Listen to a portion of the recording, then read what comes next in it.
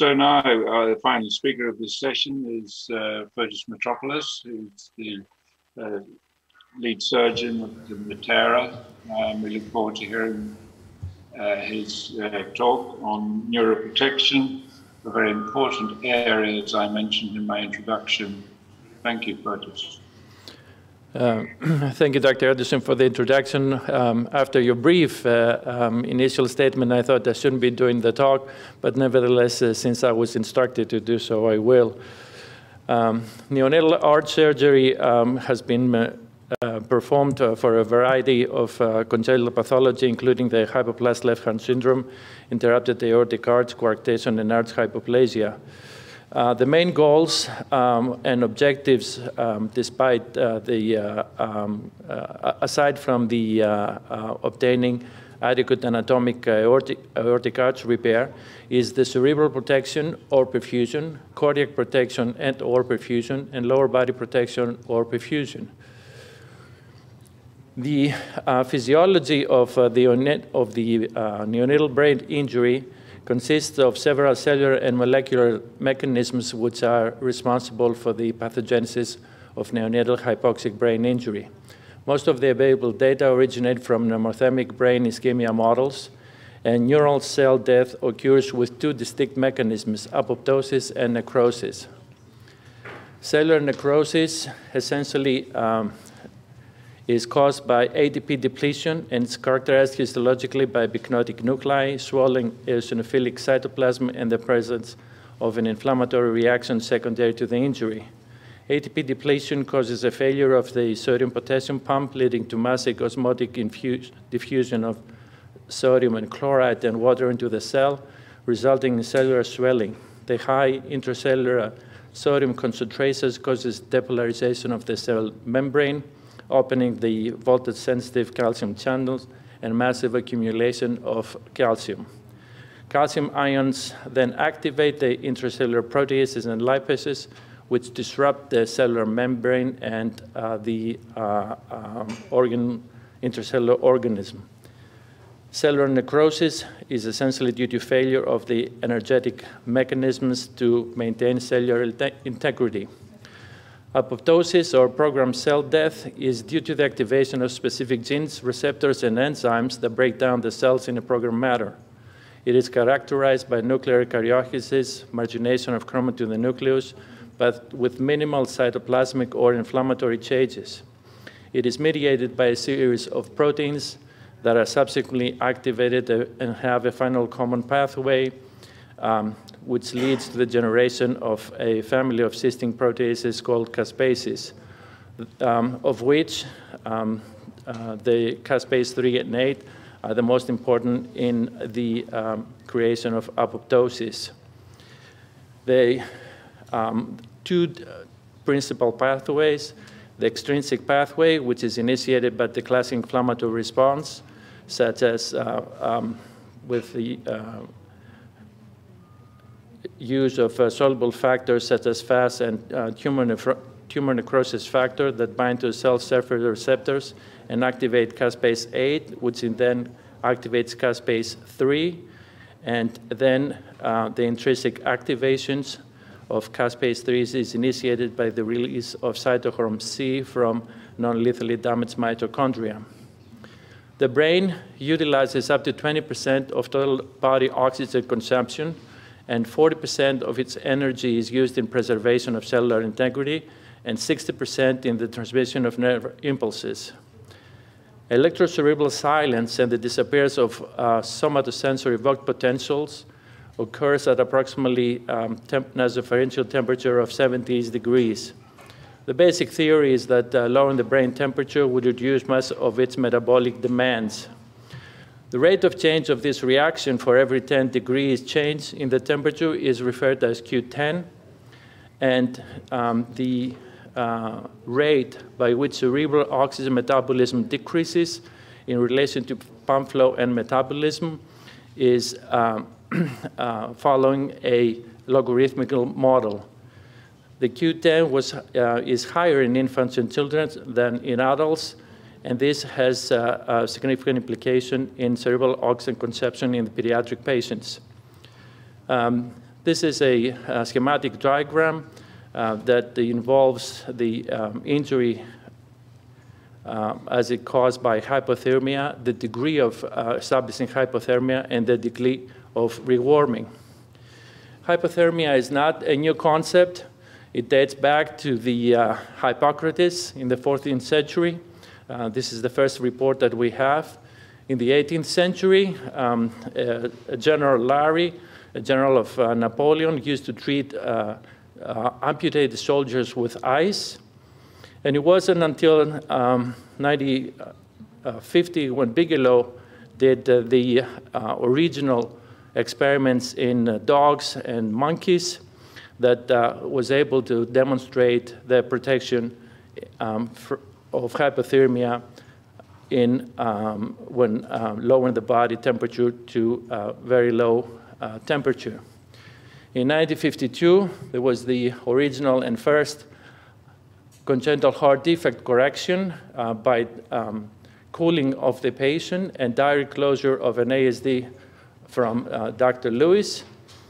And in 1960, there is one prominent Soviet surgeon, Meskalkin, who's considered the father of modern Soviet cardiac surgery, who had repaired more than 20 patients in Siberia, just because there was an abundance of snow and ice in that area, and used it very thoroughly. This is the picture of Dr. Bigelow that essentially is considered the father of hypothermia, and the original picture of the child that Dr. Lewis operated from the national photograph from the National Library of Medicine. The aortic arch surgery group defines the hypothermia as mild if it's anywhere between 21.1 to 34, moderate 20.1 to 28, deep hypothermia 14 to 20, and profound less than 14 degrees. Deep hypothermia circulatory arrest involves complete cessation of circulation at the requisite temperature of 18 degrees. There's a standard aortic and right atrial venous cannula that are used to establish cardiopulmonary bypass and cooling. After the completion of surgery, perfusion is started back with gradual rewarming. The advantages are that it offers neuro and tissue protection by lowering the demand of glucose in order to prevent depletion of ATP, reduces the effect of hypoxia. Cerebral metabolism of oxygen falls by 50% for every 6 degrees fall in the brain temperature. The disadvantages include longer myocardial ischemia, loss of autoregulation, which occurs below 22 degrees of Celsius, coagulation, renal, and pulmonary complication, and neurodevelopment morbidities. Antegrade cerebral perfusion evolved. The first report was in 1996, and subsequently the experiments and the reports by Pigula in 2000 start with the use of this technique in conjunction with hypothermia. Retrograde cerebral perfusion through the SVC has not gained much popularity in pediatric patients. This is a diagram of a graft showing to the innominate artery and performing antegrade cerebral perfusion. Total body perfusion has also been advocated by some groups by cannulating the descending thoracic aorta, originally by Yasui, by suturing a graft to the descending aorta, and the same group later on described another technique by cannulating the aorta just above the diaphragm. This is a schematic drawing of, as we lower the temperature, what happens to the oxygen consumption of the brain. And also, as lowering the temperature, what happens to the cerebral metabolic rate. One of the most important studies that has been reported with the use of deep hypothermic circulatory arrest and low-flow cardiopulmonary bypass examine the outcome of these patients that had more or less than 40 minutes of circulatory arrest time. They compared all the neurologic events, and they showed that neuromorbidity increased significantly after the cutoff of 40 minutes. So as of now, the safe duration is anywhere between 40 and maybe 45 minutes. Witty and colleagues found there's a nonlinear relationship between the duration of hypothermic arrest and neuromorbidity, and this correlation becomes linear after 40 minutes of circulatory arrest time. Comparison of deep hypothermic circulatory arrest and antegrade cerebral perfusion. The studies that have been reported so far do not demonstrate a clear benefit or statistical significant benefit of one versus the other. Intuitively, the antegrade cerebral perfusion has advantages, which are the improved cerebral cooling and rewarming, with the theory that it leads to better neurological outcome, a safe time prolongation of deep hypothermic arrest, potential use with moderate hypothermia than deep, possible perfusion of the subdiaphragmatic organs due to the existence of the collaterals, and that both hypo and hyperperfusion during ACP are deleterious. Recent evidence suggests that ACP flow should not be less than 40 mL per kilogram per minute to achieve the benefits. A study by Mitropoulos showed that longer deep hypothermic circulatory arrest time was associated with lower cognitive score. Regional cerebral perfusion results in better cognitive score and improved neurodevelopment outcomes. A paper by Barnard, the best evidence study, concluded that ACP is superior as an adjunct to deep hypothermic circulatory arrest compared to RCP or straight deep hypothermic circulatory arrest. A meta-analysis proved that mortality benefit of ACP as an adjunct to deep hypothermic circulatory arrest alone is failed to prove the superior temporary and permanent neurological outcome. As mentioned before, the retrograde cerebral perfusion is not significantly applicable to neonates. Aside from the hypothermia and the modes of cardiopulmonary bypass, there are other reasons that are pertinent to the neuroprotection and the outcome. Anesthetic agents in the form of isoflurane, sevoflurane, benzodiazepines, and propofol, or even barbiturates have been extensively used in all of these patients. And so far, we don't have any prospective randomized trials that either support or not the use of them. Although the FDA has recently added a warning to labels of general anesthetics and sedations that need to be repeated every 3 hours to have a potential side effects. Randomized controlled studies of sedatives and anesthetics are inconsiderable. So we only have large practice studies to go by. Ketamine is a very common drug that is used perioperatively. It antagonizes the NMDA receptors and it blocks the influx of calcium inside the cells. And there is an ongoing trial with the use of this agent.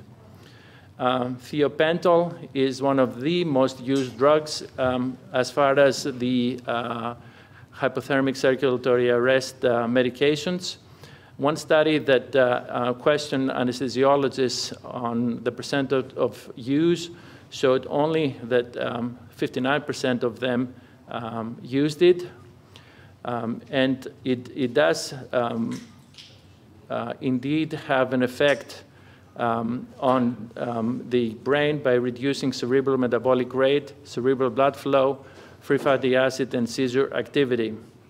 Thiopental should not be given before cardiopulmonary bypass as it may interfere with cooling of the brain and due to its vasoconstrictive effect. Dexetomidine, a selective A2 receptor antagonist, may be found to be neuroprotective. and it remains to be seen. Steroids, dexamethasone at a dose of 1 milligram per kilogram and methylprednisolone are commonly used to mitigate this systemic inflammatory response to cardiopulmonary bypass. Their role is questionable.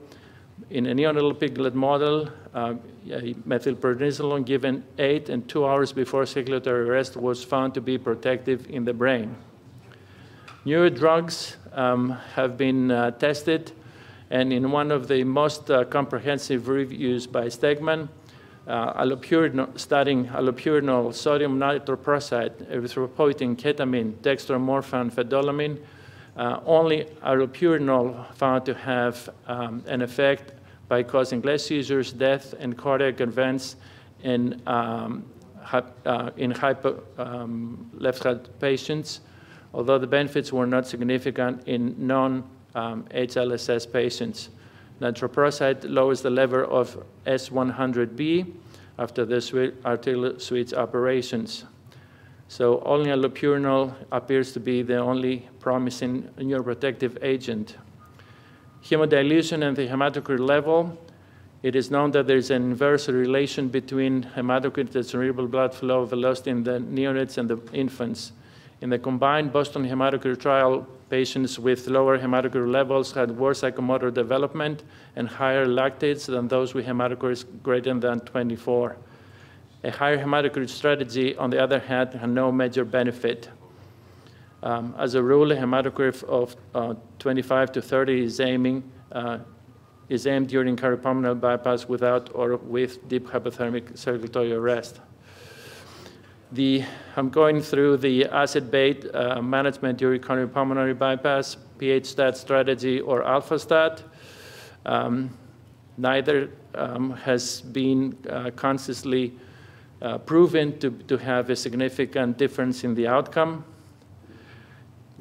Glycemic control, although there's data from the adult literature that a cutoff of 180 milligrams per deciliter should be maintained, there's no consensus regarding the pediatric cardiac patients. The neuromonitoring in the operating room, it can take the form of NIRS, transcranial Doppler ultrasound, EEG, bispectral index, and somatosensory evoked potential. A systematic review by HEARS demonstrated that there is insufficient data to support the effectiveness of any of this strategy. It is very important also to focus on the immediate postoperative care and reduce or eliminate the factors which can worsen the neurologic outcome. Management of coagulopathy, early detection and treatment of low cardiac output syndrome, diagnosis and management of other organ dysfunction, capillary leak, meticulous search for infection, avoiding of hyperemia and hypoglycemia, hypoxia, hypotension, coagulopathy, and treat appropriately the low cardiac output syndrome.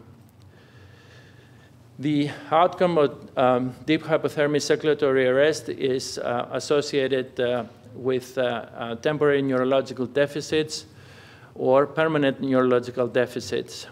The Boston circulatory arrest trial found that at 1 and year follow-up compared to low-flow cardiopulmonary bypass, the deep hypothermic circulatory arrest patients had worse neurological outcome, but it became less significant at 8 years after surgery.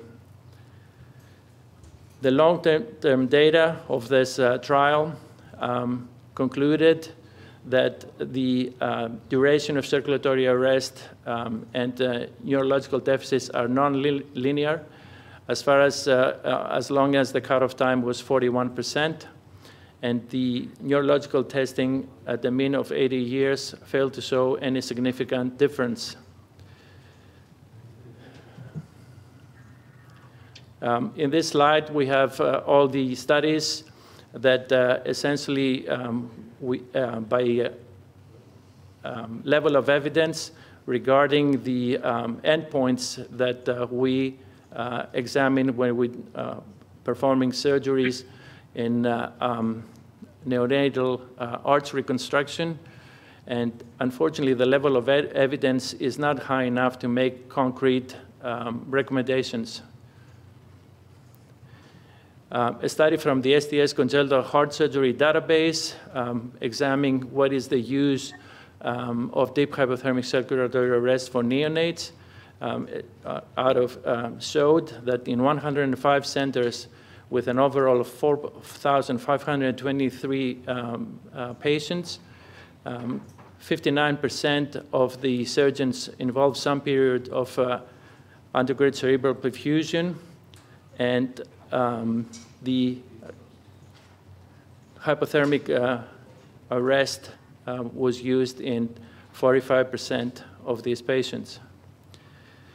To make things a little bit even more complicated, MRI studies of patients before and after congenital heart surgery have shown that a lot of these patients have PVL before surgery, and that is actually in about 16% of the cases, and this actually becomes greater than 50% after surgery.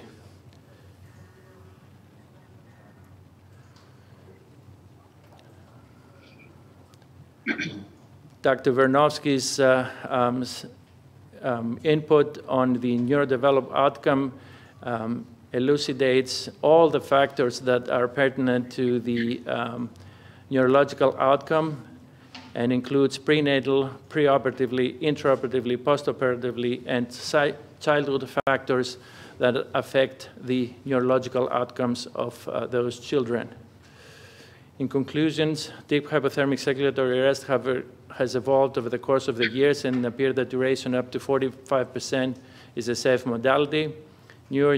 Neuromonitoring and neuroprotective strategies have evolved and testify to its safety. Limiting its duration and or substituting by undergraduate cerebral perfusion is the current trend, and improving the neurodevelopmental outcome in neonatal aortic heart surgery is the final frontier. Thank you. Thank you, Fotios. It's a complex and difficult area, and you've done well to cover it.